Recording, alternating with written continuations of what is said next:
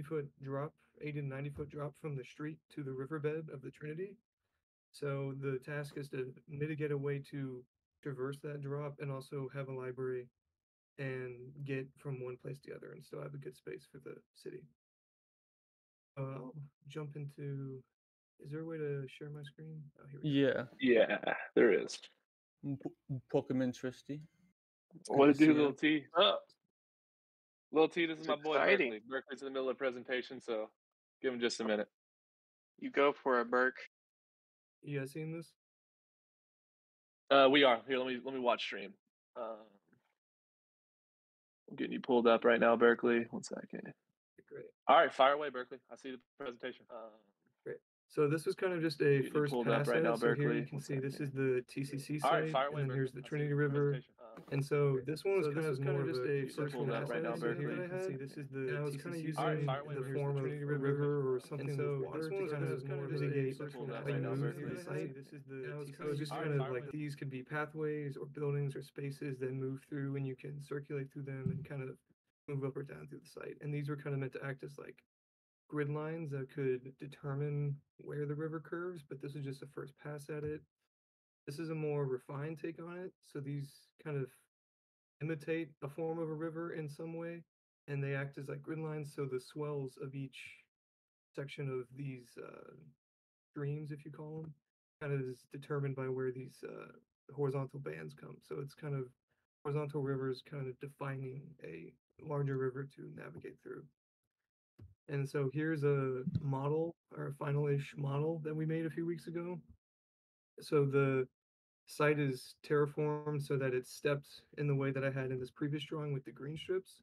And it's kind of these curving wall forms that like direct you through the site. But I wanted it to be ambiguous in a way so that you could use this as the building, or this could be the site you inhabit, or it could be in this area as well. So I kind of wanted to keep it ambiguous so that you could have access to multiple areas on this site.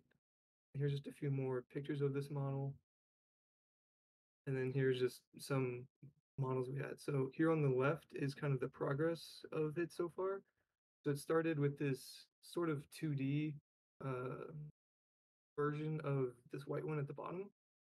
And so something I took from this first model I made was it needed to be more three-dimensional. So I started to create walls out of the ground and try to expand it vertically. And now I'm also trying to carve into the ground and make spaces into the ground so that it's both acting vertically and into the ground so that you have two areas of interaction on the site. And then let me show you. Are you guys seeing the screen as well on Rhino? Yeah. Great. So here's a first pass at it in Rhino. So these red spaces are kind of carving into the ground, and these are the blue are sort of walls. So if you see here, it's kind of we have these spaces that are kind of flat carving into the landscape, and these walls are kind of defining like cutting into spaces, making areas where you can inhabit. Something for this phase of the design is Chiesa wanted us to create a space for an amphitheater of 5,000 people just to have a large gathering space. That's not part of the program for the final project, but just for this design exercise. So I use this bottom space towards the river to be kind of the amphitheater. So this main area can be like a gathering space and you could circulate through here. And then these tiers are like how an amphitheater would work as like a theater in some way. Berkley, am I understanding correctly that this is just all site work, essentially, at the moment? Yes, this is mostly site work. We have just barely started doing building. So most of this is more conceptual at the moment. Okay. And something I also try to do is create spaces where you could interact throughout these weaving bands on the site. So there's holes throughout each of these walls where you can kind of move through and circulate better, just to kind of create more flow between the two forms. And then what I was working on recently was trying to make it feel more natural, because in this one, there's still a few curves and edges that are like here. This doesn't feel natural. It feels kind of man-made. So I tried using circles to kind of define the entire shape of the area, and it's given it a more, it feels like I'm looking at bubbles now, which could be good or bad, but it's just something I was experimenting with to kind of just move the process along. And so here's how it kind of looks now. This is a work in progress, of course, but this is kind of just extruding this version and making it more three-dimensional. And yeah, that's what I got so far. So thank you guys. Thank you. Thank you. Would you actually mind bringing your stream back up and just kind of like slowly going through the images? You don't have to talk over them more. I just want to kind of keep eyes on The them. Rhino ones? Your 2D ones were nice too. Yeah, the 2D your ones. figure grounds. Okay. My first question, design-wise, you started off very organic, very natural, very flow, and then you make this decision to go more structured with the bubbles and the less organic shapes. I mean, a bubble's kind of organic, but not really. It's so why was what informed that choice? That was sort of a critique I received from Chiesa. He said I should try to come up with a way to make it feel more organized, because he said the spaces felt random, which I thought kind of made it successful in a way. But like this was all done in Illustrator, so these were all random and just kind of make bends and curves like a river does, and I thought that was successful. But he said I should try using something the bends more, and curve of a river are dictated by the topography more often than not, which I think is my main consideration. Is that when you told me you have this really unique site that's going to slope 70 to 80 feet, I kind of forget your exact number. My first thought is always, how do you use that hill to your advantage? Do you want to cantilever out from it and let it drop below your building? Do you want to carve into it? A lot of this can be controlled by, sun studies. I think if you want to go the water route, I think you try to, and I know you've already visited the site, but understand how would the water even get down to the river where it's going to dump into, and then allowing almost as if you were to pour a water tower down this slope, where would the water slope down, and then letting that be the it's like you're turning your irrigation you're turning your irrigation that's going to have to be a part of any successful building project into like the one of the principal design elements of it is to say, I didn't just want to drain the site to make it functional. I wanted to use the drainage of the site because it's interesting too that you're trying to go for this natural look, but you still have a symmetrical datum line down the middle to where you're draining the whole thing down what looks to be essentially the center of your site. And then that also might be going why you're kind of creating this architectural symmetry, but also trying to say it's going to be natural. And nature oftentimes is asymmetrical more often than it is symmetrical. I think that's a really. Oh, sorry. Go ahead. No, go ahead. I did receive a critique we had like a informal review with Nason and Ricardo Munoz a few weeks ago. And Munoz suggested he said I should design with the thought of how, kind of what you said, Brady, of how water flows naturally. So when it's on a steeper slope, usually water just runs straight down the slope. It's only when it's on a flat surface where it really tends to bend and weave. So I tried to do some iterations with that idea, and I'm still kind of trying to figure out how I can incorporate that idea into something like this with still interesting, because you're almost playing landscape architect to a degree here now too, to where it's like, if you're going to do the straight line, it's like, how do I make that a water feature almost? Or like you could almost start to terrace the land and know that like, hey, it's going to go down this pathway that I've planned for it. I know it's going to be a straight line, but I'm going to make it terrace so it stacks down, and now I've got this waterfall effect going all the way down to the river. And then you can let that waterfall effect somehow be a central design datum for your library or amphitheater that you end up designing with. But then you're going to get very French almost and landscape oriented. But sorry, Ryan, I think you had an idea as well. Well, it's kind of rolling off of yours a little bit. Earlier when I first saw this, I don't know if I missed it or not, but the green lines, are those determined by the contours of the site? No, I kind of terraform the site in my own way because this time it was all super conceptual.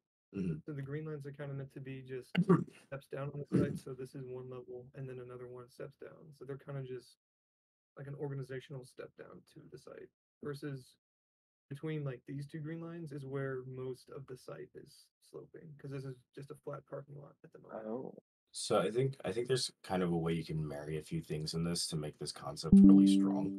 I think the notion that you're talking about with it being the water kind of flowing down, and the reason I say this goes right in line with what you're thinking, Brady, is I think a stronger study of the actual contours of the site would give you some insight to how the water might move through this, right?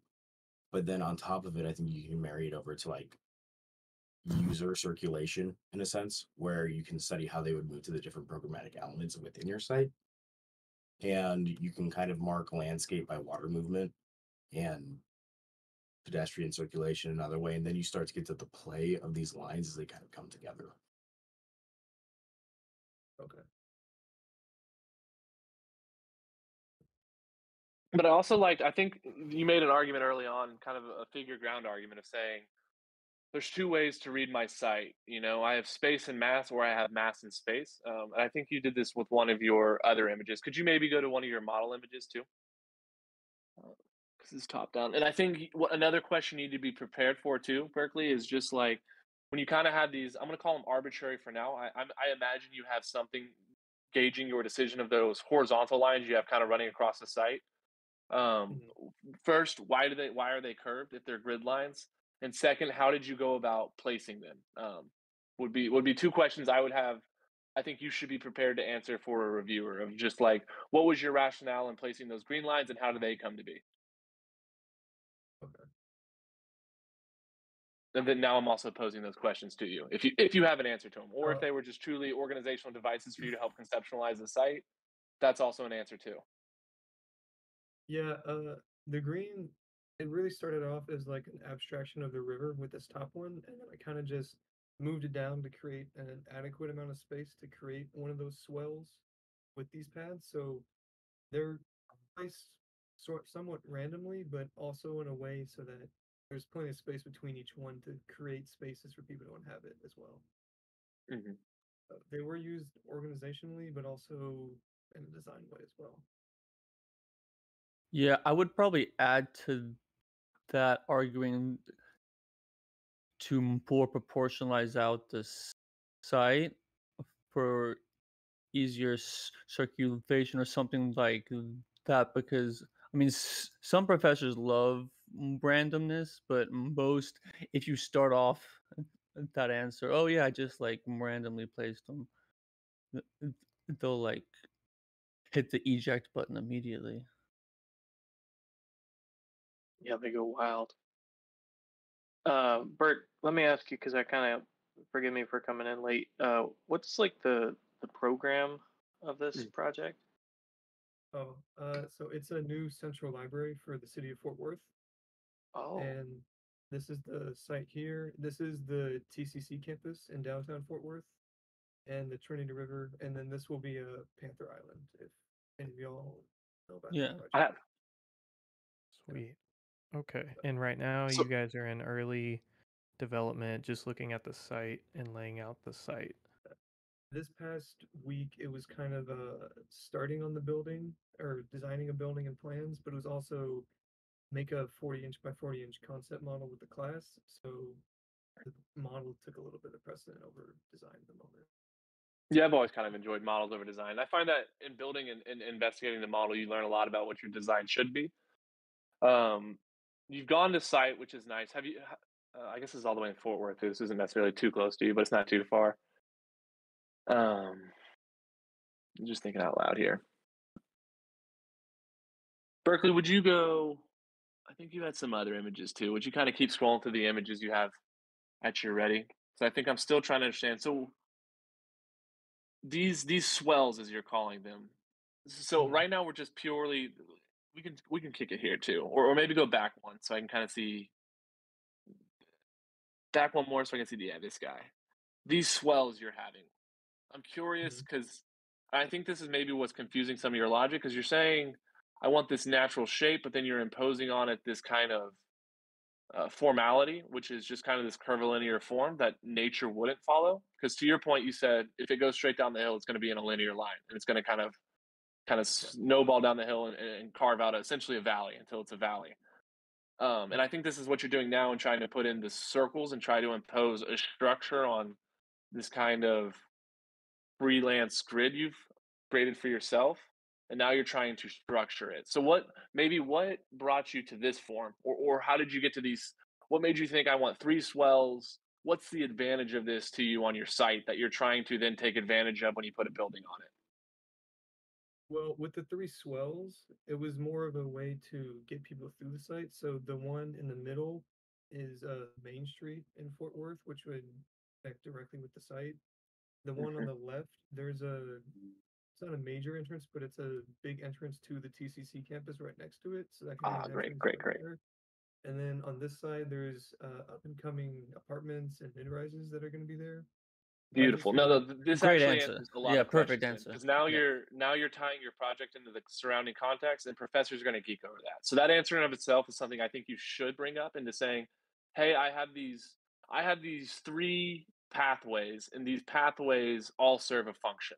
And it's to tie in and connect the surrounding architecture and become it not just an architecture of this one place, but become an architecture of this area that's not just serving the site isn't self-serving, it's actually serving the community. And I think that's a great design ethos, and then it's also a great logic for you to justify the decisions you've made. Okay. Good to know.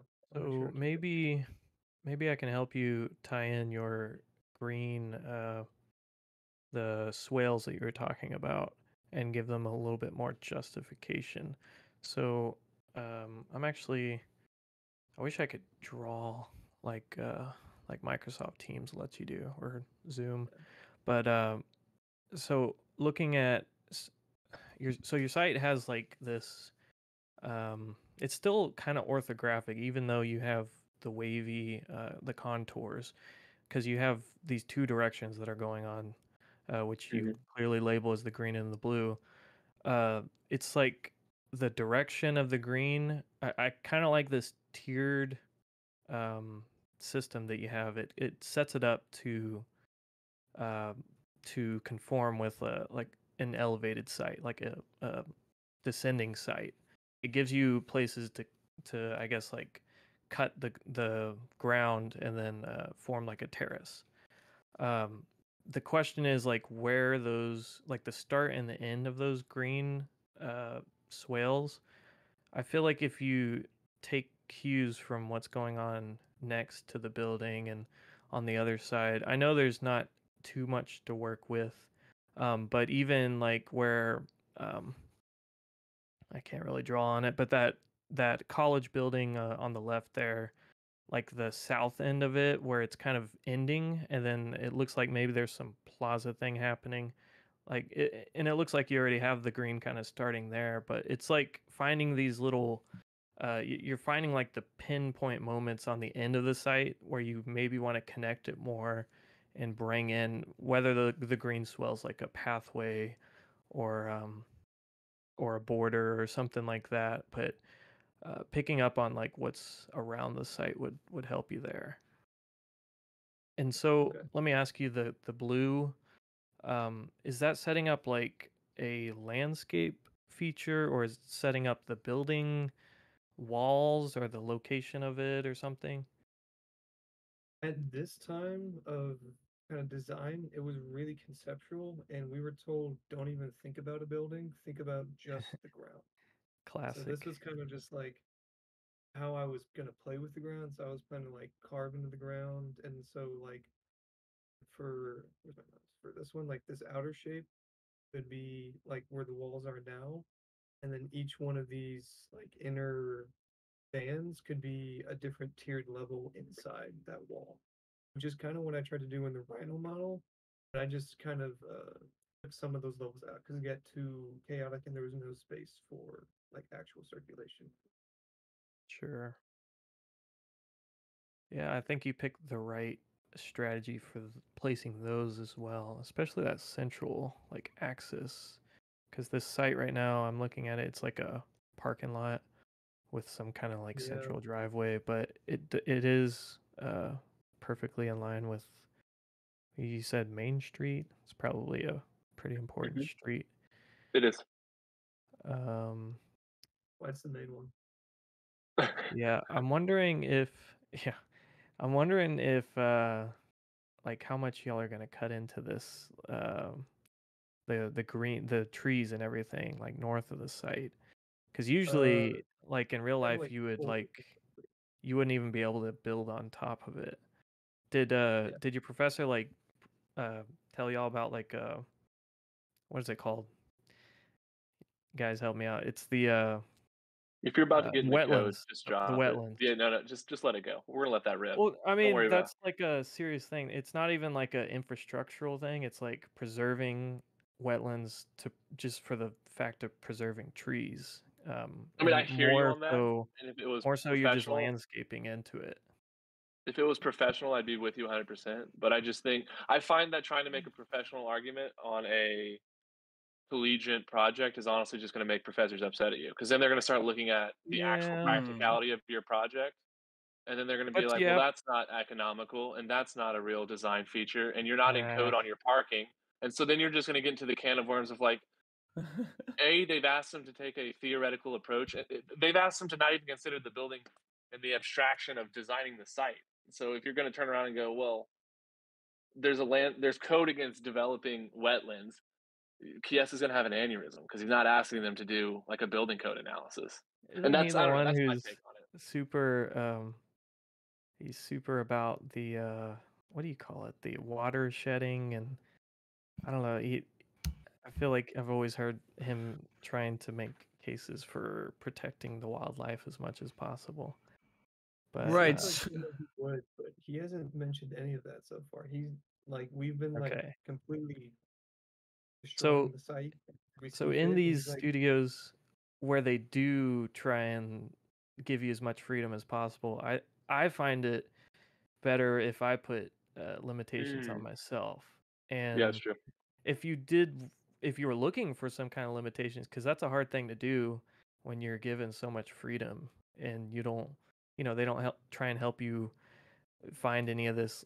It is like a logical parameter to say that you have to have like these wetlands preserved.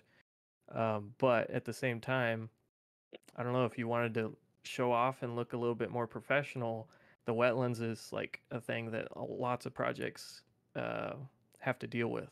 Right. And it's not always like a bad thing.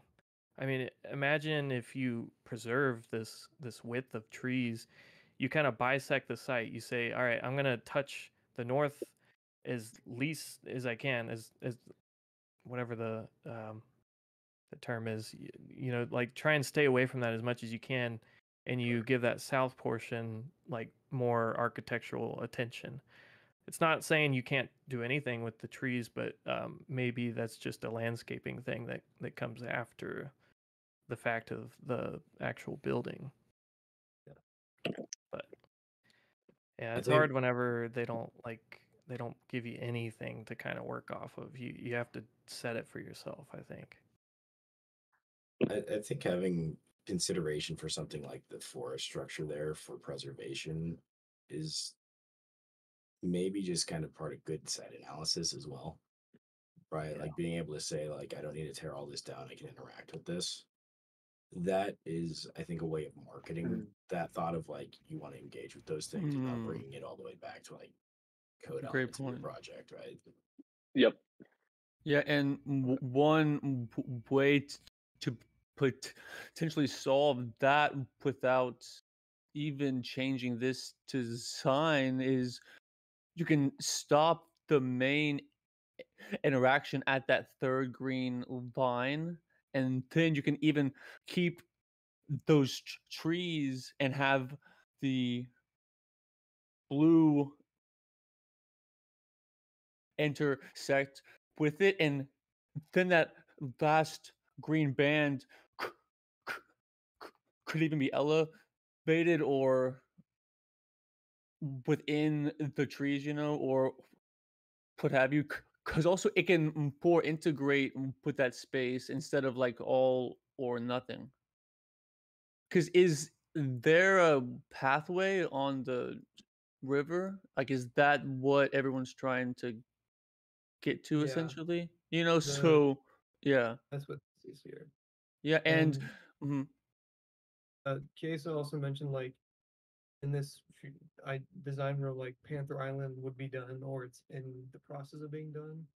So he's like, if you could connect to the river from both Panther Island and from the city, it would be ideal. So you could have the library as like a central hub for people coming from the river and from downtown to kind of meet there. Have you thought about adding a that's bridge? That's pretty strange for me because Panther Islands are going to be a party place and you're trying to design a library, but all the same, that's pretty tight. What is Panther It's just a Island? program. Something that is like new. No, it's in Fort Worth. It's a Fort Worth attraction. It's kind of like they host parties there. It's the place you can go float the river. I think they have beer trucks and food trucks out there. I've actually never gone out there. Or it's a live music pavilion, yeah. They use it as a live music pavilion, and then you can go and bring like floaties and watch them perform, and then you can sit out on the river. So is it basically that area just a river, the Panther Island? Yeah, so there's actually been a push to like redesign the area. It's the north side of Fort Worth, and it's like they're basically gonna divert the river through this new island in there. There's gonna be new developments and stores and stuff, so it's gonna be a whole new area versus just like a place to go watch concerts. So they're that's cool then. Redesigning the whole north side of Fort Worth basically. So it's going to be a whole new up and coming area. Okay. If it ever gets approved, because they've been trying to do it for 30 years now. So that's fair. In your project, are you supposed to be interacting with Panther Island? He said if you could like have the opportunity to do that would be great. So like don't completely close yourself off from the river. So like make it equal access. So it'd be exciting to enter from the river or from the street. So there's some images that Ryan just posted in the chat. They're pretty sick. So are they saying that this project will eventually become a building, the library? Is it going to go right on top of this site, or is it going to be somewhere else? It'll be right on top of the site. On top of the site? In this contained space. Yeah, it'll be in this contained space. Ideally on top of it and also in the site so that it's like in the ground. Because he's been trying to encourage playing with the ground and the landscape as much as we can. So it feels cohesive with it. And that's always going to be kind of the task too, Berkeley, especially when they give you hill sites. Basically what they're going to want to see is some type of carved element, which is going to be the amphitheater element you're explaining. And then honestly, anytime I get a hill, it always lends itself so well to a cantilever element to where, the library is kind of soaring above this landscape. You're going to pull people underneath that cantilever to kind of see the marvel of whatever formal expression you want to take up there. And then, but it seems like at this point, I think now we're understanding your rationale of essentially you have these 4 terraces orthogonally bisected by 3 levels of circulation. I think what might be stronger is to tie the 2 outer 2 into the middle one, and it gets kind of back to Monty's point of, pull the 3 outer ones back to. So if that central one is the most important one, it's where you're going to spend all your money. It's where you're going to spend all the effort and time. It's like pull those other 2 that are connecting TCC and the side street, like at your 3rd green line, pull them towards that almost like a bottleneck to where they all come to this one central location to follow on that datum and to really emphasize like these outer pathways are just auxiliary pathways to help with flow, but they're really all trying to get to this main vein that you're creating, this datum point that's going to run down the circulate. Like the main circulation of the site is hierarchically down the center. And that's my most important one. But I've given the TCC students and I've given the city these auxiliary sites, which are your outer ones. And that's just one thought I have is like, would it be a stronger design ethos to connect them all to that main vein? And then to show people like I've spent all my money. I've made my client design this incredible circulation corridor that's going to interact really well with my building, as opposed to kind of dividing your site into essentially twos with pathways on each side, and that might help you create a more a less kind of just like divided, because it's kind of like you have your layers right now. You have your 4 greens and your 3 blues, and then nothing's really cohesively tying into one another, except for at the ends. It's like, okay, the blues are dropping you off at one green line and at the end of the green line, but how do the blues interact? It's like those circulation corridors don't interact. So if I'm in the middle and I take a wrong path, it's like, oh, how do I get to TCC? It's like, oh, I need to go back to a green line, over to my blue line, and then I can get back to school. So I think maybe another iteration is like, how do you make your 3 blues interact with each other to maybe get back to your central datum is one thought I'm kind of having now too. Can we see the final? The beginning started to. Oh yeah, in the Rhino model. Yeah, so it's this here. It's kind of what I've been experimenting with the past few days, where it's circles kind of more defining the shape versus this kind of shape that I picked out instead. Okay. Because are you intending for these flows to look they're gonna be made to look natural like a river, or is it gonna be like man-made where it could look at that point Hawaiian Falls, you see rivers like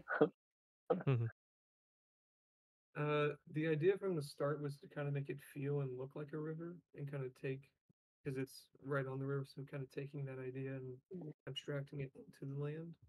But I feel like this one is starting to feel less organic and more man-made than it was in the past like this.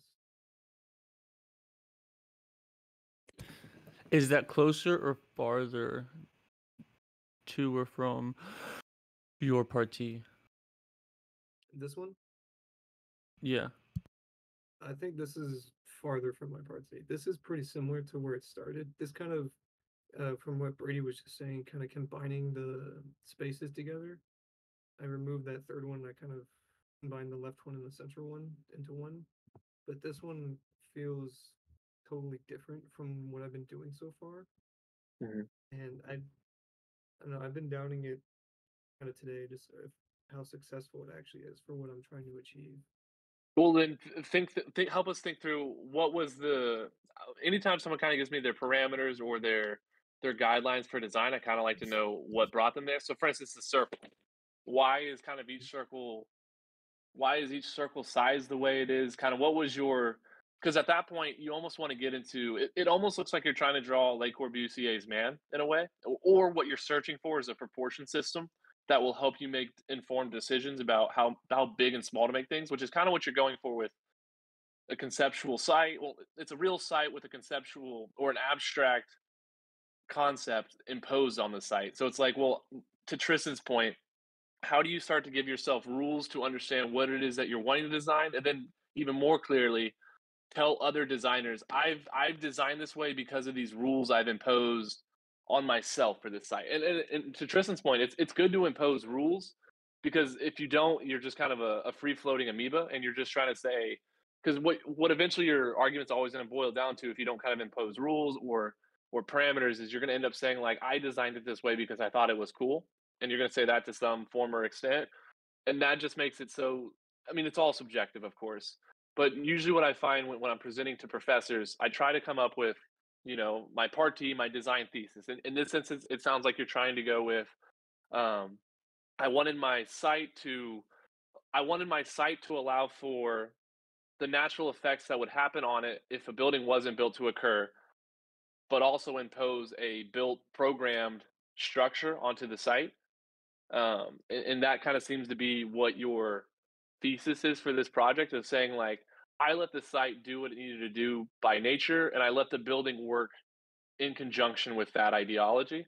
And then I've also carved out these spaces in my site that also are natural, and create an element of, I use the site to create the programs, and then the programs found their way within the site, if that makes any sense. So I guess my challenge to you would be, formulate your thesis and then make sure that all your design decisions and the language you're using to explain your design are supporting that thesis. At our firm, we call that design drivers, and it's always the first thing that you come up with for a project, which is weird that your professors are pushing you to just come up with these like abstract shapes, like you're shape making before you even really know what your goals are. And I mean, I don't know everything about the project, but I feel like that's where you should start. It's more of like a you kind of have to get away from the visual. I mean, of course, you can't for your deliverables for studio, but like in your design process, I feel like you have to get away from the visual, and you have to start with like the verbal. Like, what can you list about the site that gives you things to work with and will drive your design? That's what the design drivers are. And then every decision, like Brady said, every decision you go with moving forward, it'll play to one of those design drivers. And if it doesn't, and you really feel strongly about it, add that to your list of design drivers. So like me looking at this site, let me share my screen real quick. Google Earth is an amazing tool. Can you guys see this? Sweet. Hold on, let me pull you up. It is quite sloped. Yeah, I mean, just look at this. The way the site currently is, and of course you guys don't have to go by that, because ideally you'll manipulate whatever you need, but like the site is like this podium, like overlooking this tree line. So already you have like this natural bisection of the whole site. Whether or not you want your library to like get into the into the trees, if there's a way to, I mean, this building kind of sets a precedent for like yeah, that was gonna be my next thought, is like you have a neighbor making decisions, so now you have a clear choice to make too, Berkley. It's like, do I take the language my neighbor's using and start to reinforce it and create a architecture that has kind of like an architecture that cooperates, or am I going to say like, no, my building, the public library of Fort Worth, is a special building and it deserves to break the contextual mold around it. And that's kind of like, do you want to be like Frank Gehry, or do you want to design like a Le Corbusier-esque of like do you want to consider, and you could do either one. It's kind of however you want to justify it. You could say both. You could say, hey, I use TCC's language and I use the decisions of these architects to inform my decisions about the site, and then to create these formal shapes that also cooperate with my neighbors. Or you can just say, if they ask you, no, my building is special and it deserves to be treated as such. And that way it's like, I reject, or just to say like, my building is special and the program is for Fort Worth, and it didn't need to necessarily take its cues from the architecture next door. And then either one of those decisions, I think presenting that to presenters or to your jury is going to be a strong case of just saying like, I decided to take. I always found taking context and taking precedent from the things around me won me points over with my professors, um, especially if you're finding ways to play into it, which it kind of seems like you are, at least in your context of saying like, hey, because that would be my thing to consider. Is you're saying with your site design, you're saying, I am creating these corridors. I have my main datum that's for just my site, and then I have these two auxiliary datums, or these two circulation pathways that are tying the side street and the campus into my site. So if that's going to be kind of your design ethos, I think it would be smart for you to reiterate that in even your building, of saying like, you don't have a next door neighbor to your right, but to saying like, oh, I'm going to use similar materials as the TCC campus. I'm all, because you can kind of see automatically what should be, or what I think a lot of architects would think to do at this site, of saying like, I'm going to project my building out of the cliff, and then my views are going to be directed over the Trinity. It seems to be what the site is lending, because anytime you have that sloped hill, you're going to push your building out, drop the structure below, and then face your views to any water feature. That'll be a damn good rendering too. Boom. Boom. Thank you for pulling up the Google Earth, because I feel like seeing This is the best architect tool ever. Yeah, it definitely changed my opinion of how I see this site. I feel like this site has a lot of potential to have fun with. Yeah, this is a great site. So, Tristin, you brought up something that I've been kind of thinking on for a minute. So I sketched a little bit out of your site plan a little bit earlier. I'm sorry, it's Hey, kind of hard to see, but the things that Tristin pointed out, like you've got that kind of hatched zone there. That's your parking podium right now, right? Yeah. That orange Yeah. area is your slope. So really, like that hatched area is your kind of prime area for excavation right now, right? Because once you get into those trees, it's going to be a massive pain in the ass. And you don't want to take all those trees out either, right? Especially in a site like this where like you're going to be fighting through the side of that hill the entire time.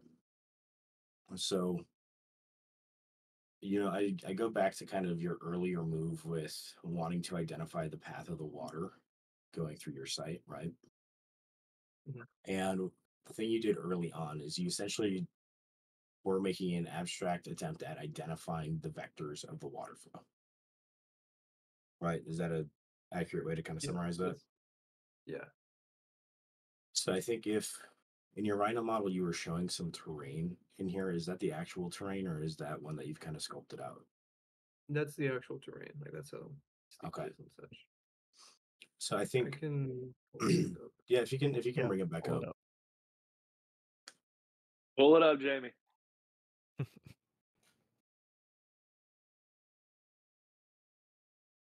Yeah, this is the actual topography of the site. Okay, awesome.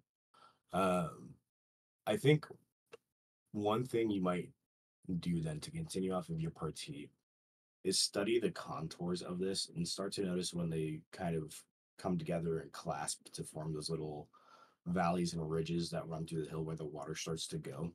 right. The thing about those vectors is it's pretty easy to predict where they're going to continue onward if we don't intervene, right?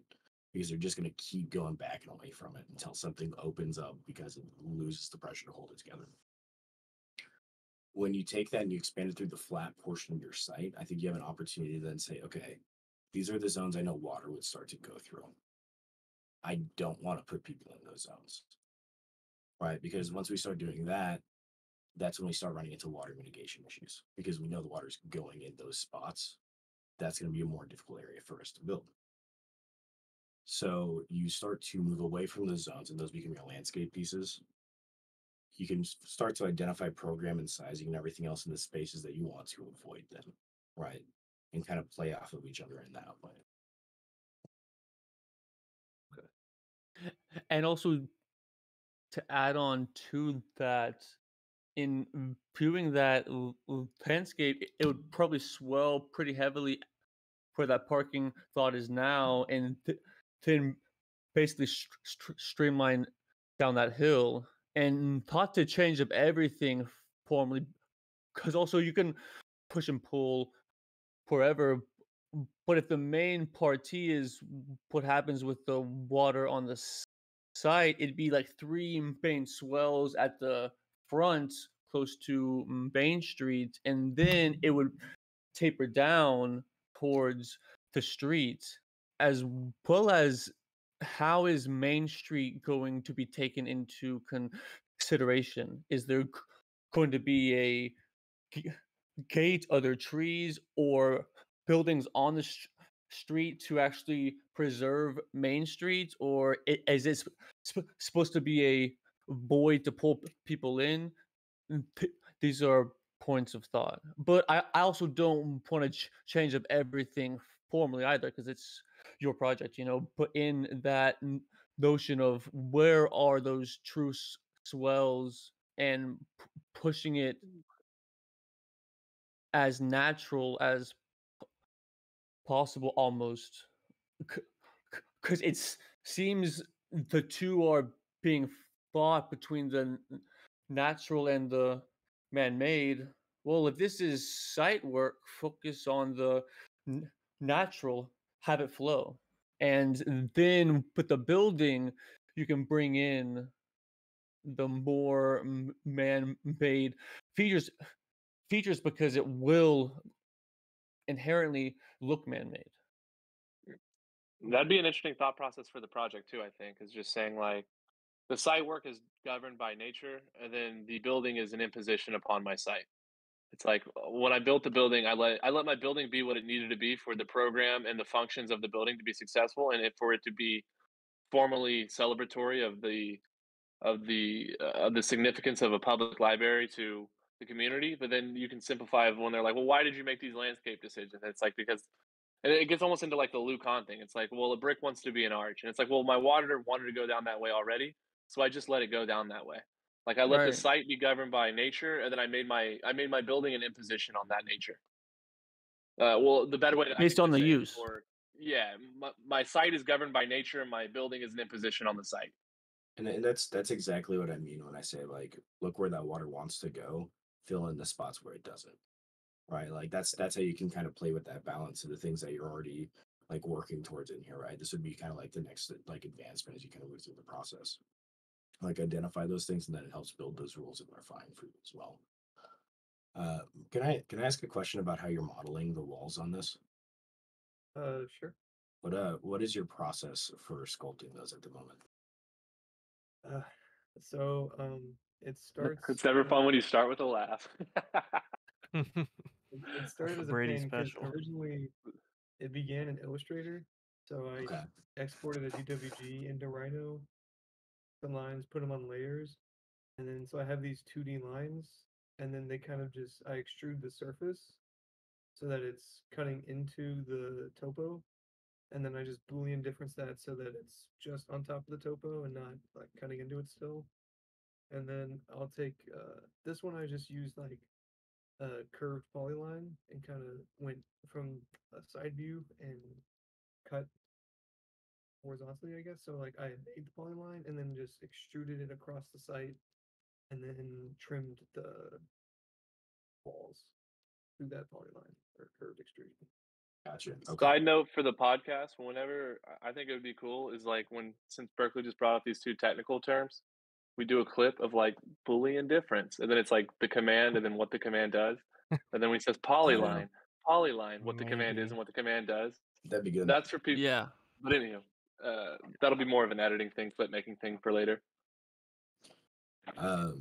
So I think with building these walls out in an intentional fashion, it would be beneficial to work against your topography kind of three-dimensionally. It's going to mentally sound like a pain in the ass, but if you can kind of identify like points along the topography and just draw a line up to where you want that wall to exist, then you can vertically draw that curve, offset that, and then sweep it, and it'll give you much more friendly geometry to work with, where you'll be able to go and you'll just be able to grab points, and then any tweaks you need to make after the fact, you can just grab the points, adjust, and pull as you're working through it still, rather than having to kind of like go in and rebuild and reslice and stuff like that. Okay. Sounds like it could be actually easier than what I'm doing. So it should make things a little bit easier on you. Do you use the interpolate curve command? Interpret command. If in your Rhino, if you type in int curve, yeah, that one there. So that will let you just do it off in space there. Don't do it on any geometry. But that'll let you draw points and control where the curve goes around them. And then you can grab those points individually and adjust. If you use the rebuild command, it will allow you to add more points to that line. But then that gives you a control, like a curve that you have a high amount of control over. So when you are needing to make these adjustments, you can really finesse it rather than, again, trying to kind of have to like move and cut and work through a lot of different shapes to get to something more controllable. Okay. Man, no professor's ever going to give you critiques like that. Oh, they don't give you those. No. They don't know Rhino well enough to do it. Yeah. That's true. One thing, Bert. I do have a question. Go ahead. Go ahead. Oh, you go ahead. So you guys are saying kind of let the water flow how it would. So like on a flat surface it would swell more, and on a slope it would just become like a straight line down. Not necessarily. Because if you go look at, for instance, like Yellowstone has like it'll zigzag. So water in realisticness, or water in nature, is going to take the path of least resistance, which is typically straight down. But sometimes that's going to take a left, and once it's carved its lane to the left, it'll keep carving that path of least resistance if it wiggled in the beginning. So I think you can still say like, no, my lines wiggle, because, and you can still just say, hey, I carved this, like I found out where the general water wanted to go, and then I carved my wiggle along that line, and now water is going to reiterate that because water takes the path of least resistance, and that is a natural term. I was just saying, look, I found where the water naturally goes, and then I carved a formal form that I want to celebrate or is central to my design, or however you want to justify the form you carve, and then just saying now water will follow this curve. I'm just saying, like, I look naturally where the water wants to go. I made a form, and now the water will follow it because this is the path of least resistance that I've created for the water. So it doesn't have to be straight. Yeah, and if you're putting these walls along that path, you know, like you take the center line of that path of the water and you offset it out like 15 feet on either side. And you draw that wall along it. Now it becomes a retaining wall against that water, and now you're encasing your landscape feature, right? Good point. Ryan, I think you don't even have to Berkley, correct me if I'm wrong. Those walls or those lines aren't actual walls. They're points of concept. They're ways to understand your conceptual ideas. They're not actually physical walls. Am I understanding that correctly? Kind of both, honestly. Okay. Like at first there were ways to carve the site, but as you make them 3D, they become walls. And I'm kind of thinking them as turning. Yeah, they start to become a lot more mass oriented. Yeah, that makes sense. Yeah. Yeah. Well, and I think that's like one of those elements in architecture where you get to take this like abstract theme and pull it into reality a little bit, right? Yeah. Because now this becomes your datum, like your representation of this information in physical form, right? Because you've now said this is how this water is moving. I am retaining it with these lines of motion made out of concrete going up the side of this hill. These are the pathways my people will take to get to this fire pit or this amphitheater or whatever else you have kind of programmed throughout the area. And you're pulling that conceptual plane out to say, like, okay, I'm marking it. I'm showing exactly like the tectonics. This is where like the wacky architectonic term that gets thrown away everywhere actually comes in. It's like, this is the literal tectonics of the project.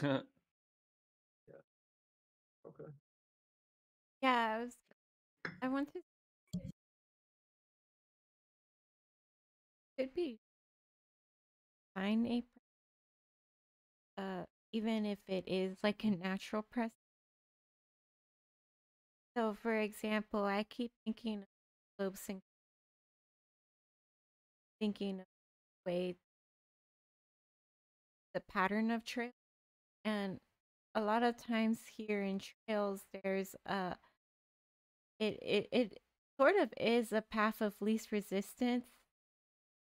Just it is a human trail for people to hike on. They usually follow the topography for man. Sometimes they don't, and the safety reason, but that the path it takes when it doesn't look natural, there's a reason why, and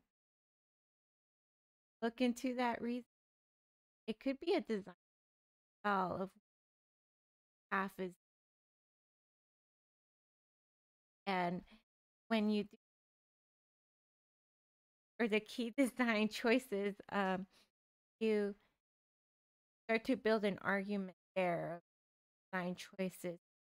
When things follow a certain trait and go against it, and looking at that in other projects or out in, and start to argument why you.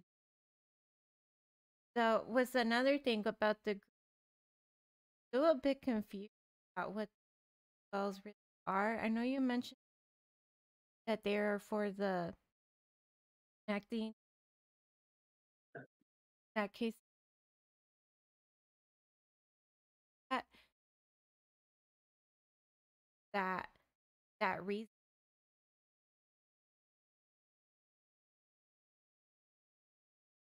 Okay. Or on that note, Berkley, if I'm understanding correctly, the green is how you're terracing the site to some degree.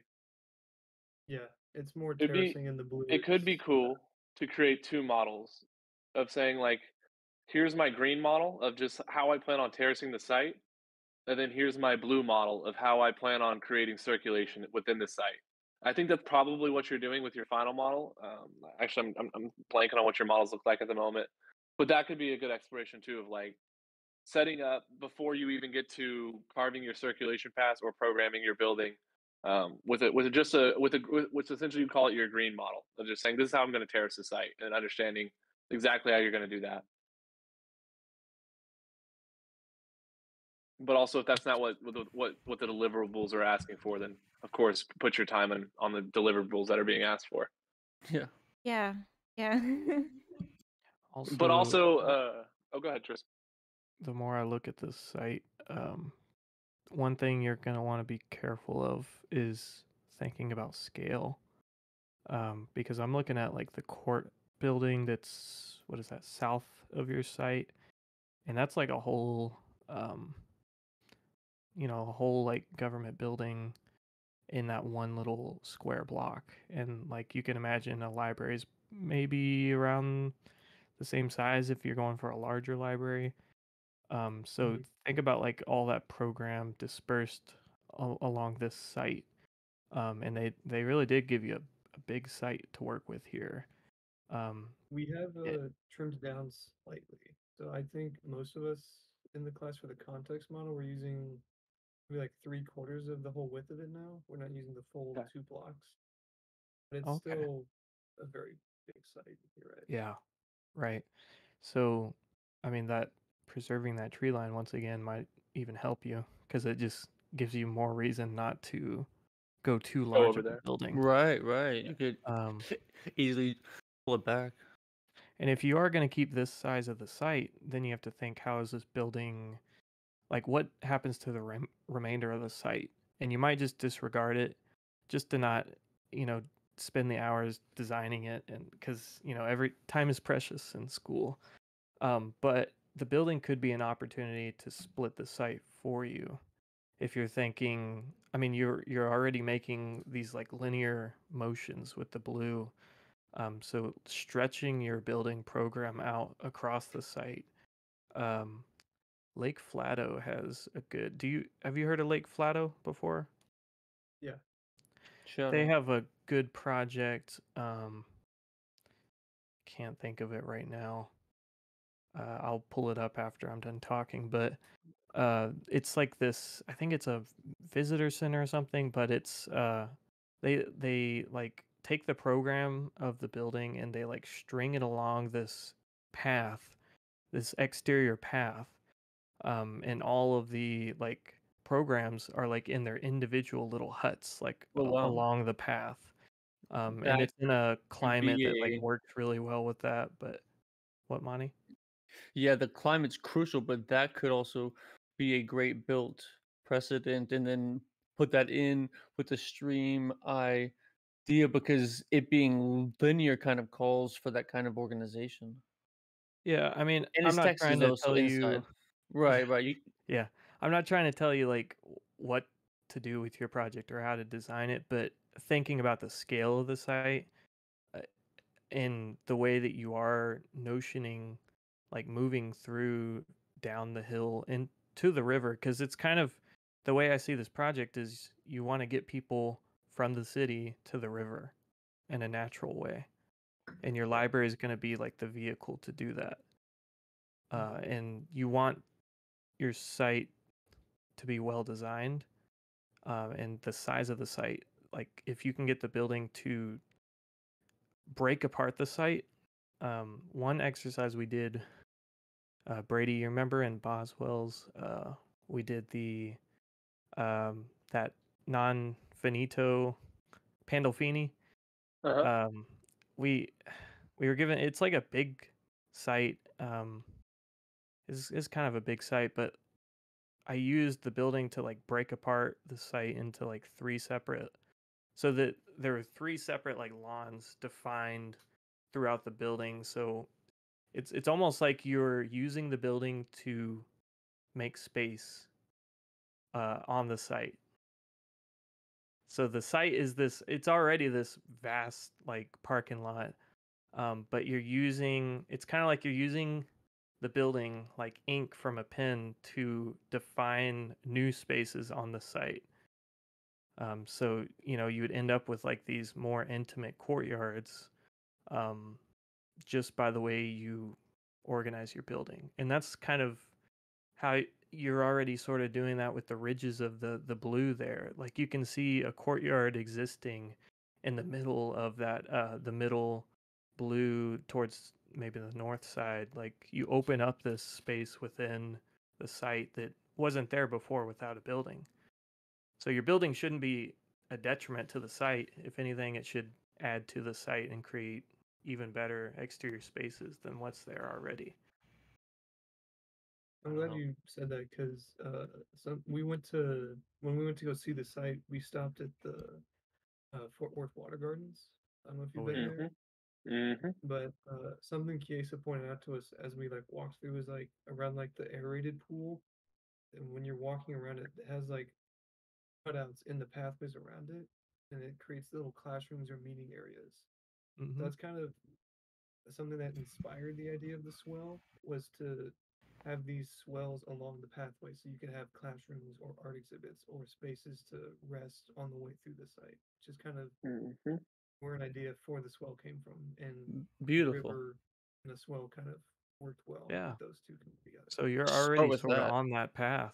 I mean, you set it up in a way to where you're going to have this linear or this long building that interacts with the site in a more meaningful way, I think. And on that note, guys, I'm about to hop off, so I'm gonna do a little outro. If y'all want to kick it for a while, by all means.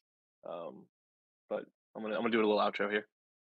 No, this is probably a good point to wrap it up. Time is precious, and Berkley, appreciate it. And take all the comments, take none. It's all up to you. It's your project, So hopefully this helped any kind of writer's block. But Brady, take it away.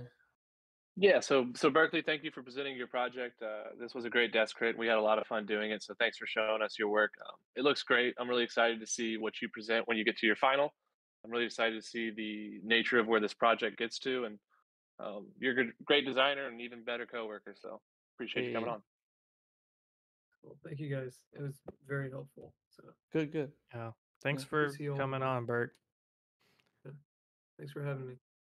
Well, sweet. Thanks, Berkley. Thank Bye. you. See ya. See you guys. Well, giggity gang, y'all. Thanks giggity gang. So this will be, I guess, feedback, everybody. Yeah. We'll, are we following up later? Yeah. Yeah, we're gonna follow up with him Thanksgiving time. And Ben. Ben said he'll present his. Ben called me this morning